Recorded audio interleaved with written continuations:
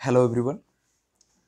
നമ്മൾ ഈ വീഡിയോയിൽ ഡിസ്കസ് ചെയ്യാൻ പോകുന്നത് strategies four enhancement in food production എന്ന് പറയുന്ന ചാപ്റ്ററിലെ ഇമ്പോർട്ടൻ്റ് ആയിട്ടുള്ള ചില ടേമുകളാണ്. അതായത് ഇൻബ്രീഡിങ്, ഔട്ട്ബ്രീഡിങ്, അതുപോലെ ഔട്ട്ക്രോസിങ്, cross breeding, then ഇൻ്റർസ്പെസിഫിക് hybridisation.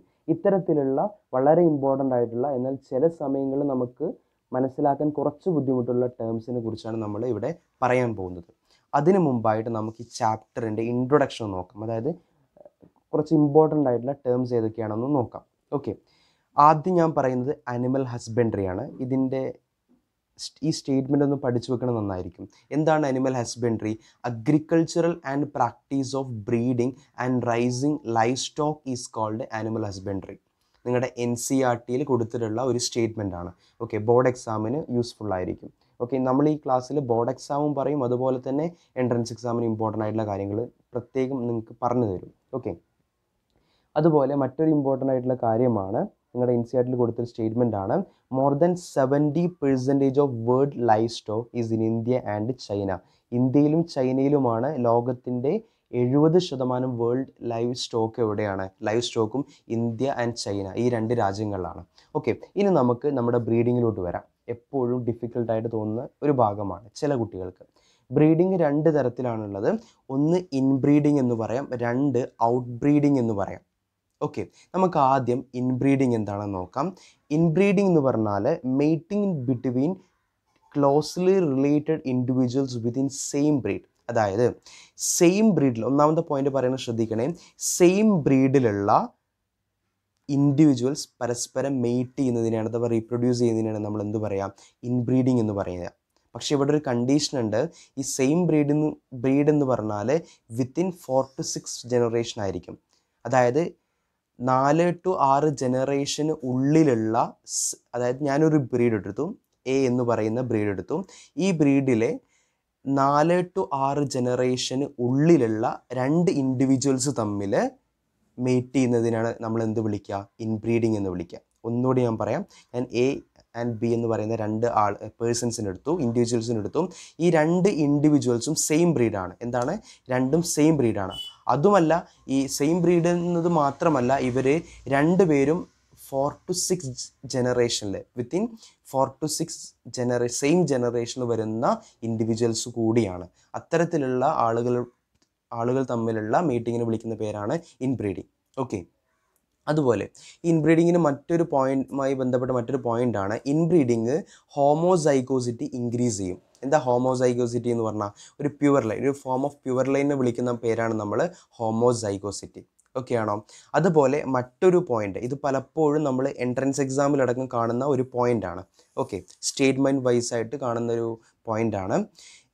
It will expose, inbreeding എന്ത് ചെയ്യും? It will expose harmful recessive jeans and that eliminate by selection. എന്ത് ചെയ്യും? ഇവർ ഹാംഫുൾ റെസസീവ് ജീൻസിനെ ഇവർ എക്സ്പോസ് ചെയ്യും.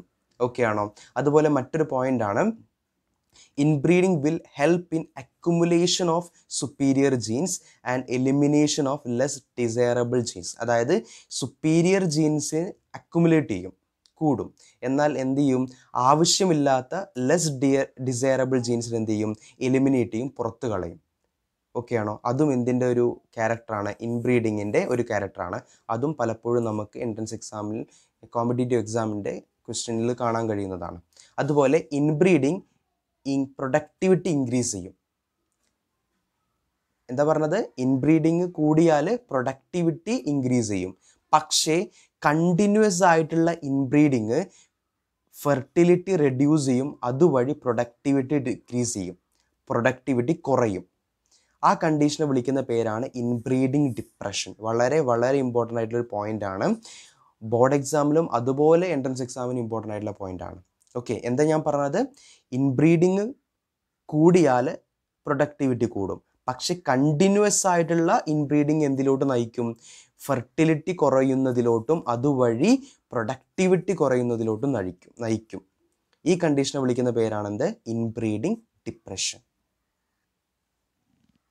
ഇനി നമുക്ക് ഔട്ട്ബ്രീഡിങ് സെപ്പറേറ്റ് ആയിട്ട് എടുക്കാം. ഔട്ട്ബ്രീഡിങ് 3 തരത്തിലാണ്. ഒന്ന് ഔട്ട്ക്രോസിംഗ് ആണ്, 2 ക്രോസ് ബ്രീഡിംഗ് ആണ്, 3 ഇൻ്റർ സ്പെസിഫിക് ഹൈബ്രിഡൈസേഷൻ ആണ്. ഈ 3 പേരുടെയും ഈ 3 വേർഡ്സ് തമ്മിലുള്ള വ്യത്യാസം നമ്മൾ ക്ലിയർ ആയിട്ട് മനസ്സിലാക്കിയിരിക്കണം. പലപ്പോഴും നമുക്ക് ഇത് ഓർത്തു വെക്കാൻ വളരെ ബുദ്ധിമുട്ടായിരിക്കും, കാരണം എല്ലാം ഏകദേശം ഒരു സിമിലർ വേർഡ്സ് ആണ്. ഓക്കെ, എന്താണ് ഔട്ട് ക്രോസിങ്? ഔട്ട് ക്രോസിങ് എന്ന് പറഞ്ഞാൽ മേറ്റിംഗ് ബിറ്റ്വീൻ സെയിം ബ്രീഡ് തമ്മിലുള്ള മീറ്റിംഗ് ആണ്. അപ്പോൾ ഈ ഔട്ട് ക്രോസിങ്ങും ഇൻബ്രീഡിങ്ങും തമ്മിലുള്ള വ്യത്യാസം എന്താ? ഇൻബ്രീഡിങ് നമ്മൾ പറഞ്ഞു സെയിം ബ്രീഡാണെന്ന് പറഞ്ഞു, എന്നാൽ നമ്മൾ പറയുന്നു ഔട്ട് ക്രോസിങ് എന്താണ്? സെയിം ബ്രീഡ് തമ്മിലുള്ള മീറ്റിംഗ് ആണ്. അപ്പോൾ ഔട്ട് ക്രോസും ഇൻബ്രീഡിങ്ങും തമ്മിലുള്ള ഒരു വ്യത്യാസം ഉണ്ടാവും. ആ വ്യത്യാസം എന്താണെന്ന് നമുക്ക് നോക്കാം. അതായത് നമ്മൾ ഇൻബ്രീഡിങ് പറഞ്ഞു സെയിം ബ്രീഡാണ്, പക്ഷേ വിത്തിൻ 4 to 6 ജനറേഷനിലുള്ള ഇൻഡിവിജ്വൽസ് ആയിരിക്കും മീറ്റ് ചെയ്യുക.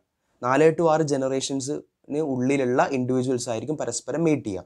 പക്ഷേ ഔട്ട് ക്രോസിംഗ് എങ്ങനെയാണ് കാര്യം? സെയിം ബ്രീഡ് ആണെങ്കിലും there is no common ancestor four 4 to 6 generation.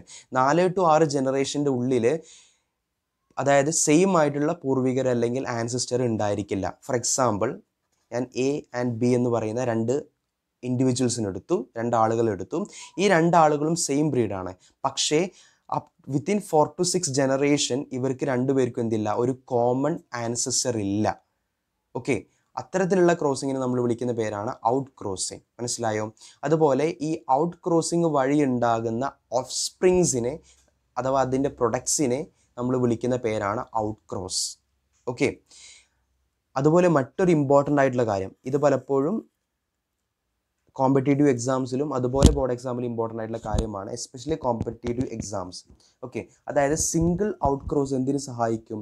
Inbreeding ഡിപ്രഷനെ overcome ചെയ്യാൻ സഹായിക്കും. നമ്മൾ പറഞ്ഞു കണ്ടിന്യൂസ് ആയിട്ടുള്ള ഇൻബ്രീഡിങ് ഡിപ്രഷൻ എന്ന് പറയുന്ന കണ്ടീഷൻ ഉണ്ടാക്കും, ഫെർട്ടിലിറ്റി കുറയും, പ്രൊഡക്ടിവിറ്റി കുറയും. എന്നാൽ ഒരു സിംഗിൾ ഔട്ട് ക്രോസ് നടത്തിയാൽ ഇതെന്തിനു സഹായിക്കും? ഇൻബ്രീഡിങ് ഡിപ്രഷനെ ഓവർകം ചെയ്യാൻ സഹായിക്കും. ഓക്കെ, ഇനി നമുക്ക് അടുത്ത വേർഡിലോട്ട് പോവാം, അതായത് ക്രോസ് ബ്രീഡിങ് എന്താണ്? അതായത് 2 ഡിഫറൻ്റ് ആയിട്ടുള്ള ബ്രീഡുകൾ തമ്മിലുള്ള മീറ്റിങ്ങിനെയാണ് നമ്മൾ എന്ത് വിളിക്കുക? ക്രോസ് ബ്രീഡിങ് എന്ന് വിളിക്കുക. അതിനൊരു എക്സാമ്പിൾ തന്നിട്ട് വളരെ ഇമ്പോർട്ടൻ്റ് ആണ്, ഹിസാഡെയിൽ എന്ന് പറയുന്നത് ഒരു ഷീപ്പാണ്.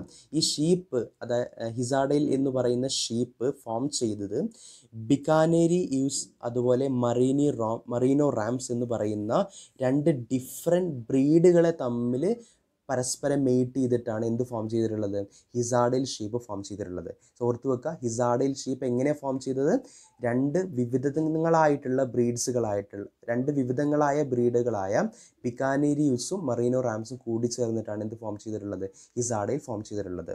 അതുപോലെ ഈ ഹിസാഡെയിൽ ഡെവലപ്പ് ചെയ്തത് പഞ്ചാബിലാണെന്ന് ഓർത്തിരിക്കുക. അതായത് ഇന്ത്യയിലെ പഞ്ചാബിലാണ് ഈ ഷീപ്പിനെ ഫോം ചെയ്യിപ്പിച്ചത് അല്ലെങ്കിൽ വളർത്തിയെടുത്തത്. ഓക്കെ, ഇനി നമുക്ക് അടുത്ത വേർഡിലോട്ട് പോവാം. ഇതെപ്പോഴും കാണാവുന്ന വളരെ ഇമ്പോർട്ടൻ്റ് ആയിട്ടുള്ള ടേമാണ് ഇന്റർസ്പെസിഫിക് ഹൈബ്രിഡൈസേഷൻ. എന്താണ് ഇന്റർസ്പെസിഫിക് ഹൈബ്രിഡൈസേഷൻ എന്ന് പറഞ്ഞാൽ? ആ വേർഡ് തന്നെ നിങ്ങൾക്ക് അതിൻ്റെ ആൻസർ കിട്ടും. ഇന്റർസ്പെസിഫിക് ആണ്, അതായത് ഡിഫറെൻറ്റ് സ്പീഷീസുകൾ വ്യത്യസ്ത സ്പീഷീസുകൾ പരസ്പരം മെയ്റ്റ് ചെയ്തിട്ട് ഫോം ചെയ്യുന്ന ഓർഗാനിസത്തെയാണ് എന്ത് വിളിക്കുക? അല്ലെങ്കിൽ ആ പ്രോസസ്സിനെയാണ് എന്ത് വിളിക്കുക? Interspecific hybridisation. വിവിധങ്ങളായിട്ടുള്ള സ്പീഷീസുകൾ തമ്മിൽ പരസ്പരം മെയ്റ്റ് ചെയ്യുന്നതിനെയാണ് എന്ത് വിളിക്കുക? നമ്മൾ ഇന്റർസ്പെസിഫിക് ഹൈബ്രിഡൈസേഷൻ എന്ന് വിളിക്കുക. അതിനൊരു എക്സാമ്പിളാണ് മ്യൂള്.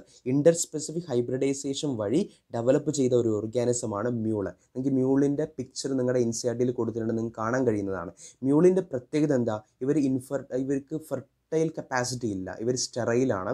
അതുപോലെ ഈ മ്യൂള് ഫോം ചെയ്തിട്ടുള്ളത് ഡോങ്കിയും ഹോഴ്സും തമ്മിൽ മേറ്റ് ചെയ്തിട്ടാണ്. അതായത് കഴുതയും കുതിരയും തമ്മിൽ മേറ്റ് ചെയ്തിട്ടാണ് എന്ത് ഫോം ചെയ്തിട്ടുള്ളത്? മ്യൂൾ എന്നുള്ള ഓർഗാനിസം ഫോം ചെയ്തിട്ടുള്ളത്. സോ നമ്മൾ ഈ ക്ലാസ്സിൽ എന്തൊക്കെ നമ്മൾ ഡിസ്കസ് ചെയ്തു? ഇൻബ്രീഡിങ്ങും ഔട്ട്ബ്രീഡിങ്ങും എന്താണെന്ന് ഡിസ്കസ് ചെയ്തു. ഇൻബ്രീഡിങ് എന്താണെന്ന് പറഞ്ഞു, അതുമായി ബന്ധപ്പെട്ട ഇൻബ്രീഡിങ് ഡിപ്രഷനെ കുറിച്ച് പറഞ്ഞു. then ഔട്ട്ബ്രീഡിങ്ങിലെ ഉൾപ്പെട്ട വിവിധ ടേംസിനെ കുറിച്ച് നമ്മൾ പറഞ്ഞു. അതായത് ഔട്ട് ക്രോസിങ്ങിനെ കുറിച്ച് പറഞ്ഞു, ക്രോസ് ബ്രീഡിങ്ങിനെ കുറിച്ച് പറഞ്ഞു, ഇന്റർസ്പെസിഫിക് ഹൈബ്രിഡൈസേഷനെ കുറിച്ച് പറഞ്ഞു. ഓക്കെ, ഇത്രയും വേർഡ്സ് എല്ലാം നമ്മൾ ഡിസ്കസ് ചെയ്തിട്ടുണ്ട്. ബാക്കിയുള്ള ടോപ്പിക്ക് നമ്മൾ വരും ക്ലാസ്സുകളിൽ നമ്മൾ ഡിസ്കസ് ചെയ്യുന്നതാണ്. ഓക്കെ, ഇനി നിങ്ങൾക്ക് എന്തെങ്കിലും ഡൗട്ട്സ് ഉണ്ടെങ്കിൽ നിങ്ങൾ കമൻറ്റ് സെക്ഷനിൽ കമൻറ്റ് ചെയ്യുക, നിങ്ങളുടെ അഭിപ്രായം കമൻറ്റ് ചെയ്യുക. ഓക്കെ, നിങ്ങൾക്ക് ഇഷ്ടപ്പെട്ടു എന്ന് വിചാരിക്കുന്നു. നിങ്ങൾക്ക് ഇഷ്ടപ്പെട്ടാൽ, കണ്ടൻറ്റ് ഇഷ്ടപ്പെട്ടാൽ നിങ്ങളുടെ ഫ്രണ്ട്സിലോട്ട് മാക്സിമം ഷെയർ ചെയ്യുക. ഓക്കെ, അതുപോലെ നിങ്ങൾ ചാനൽ സബ്സ്ക്രൈബ് ചെയ്യും. Okay, thank you, by.